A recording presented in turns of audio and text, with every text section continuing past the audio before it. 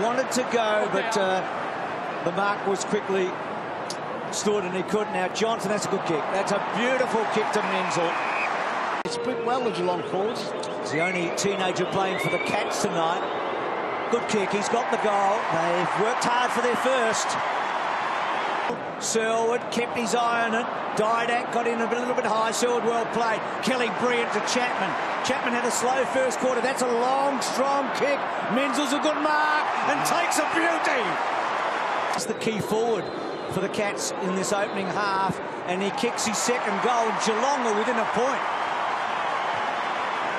Gold sack, back to Brown, smother, Kelly, can he use the footy? Goes bang, Menzel will get it. He has. She's got good hands. And he'll kick three like Christensen. How do they inject this team and make them better? They've been so good for so long. He has got three. They've got 10 before half-time. And Luke Ball was in about his third, fourth season at St Kilda's, about where Joel Selwood is now. Oh, Menzel's at the back and goes with a fourth. He's kicked four, and Geelong just keep going further ahead here. Duncan to Varco. Varco hasn't got to full pace quite yet.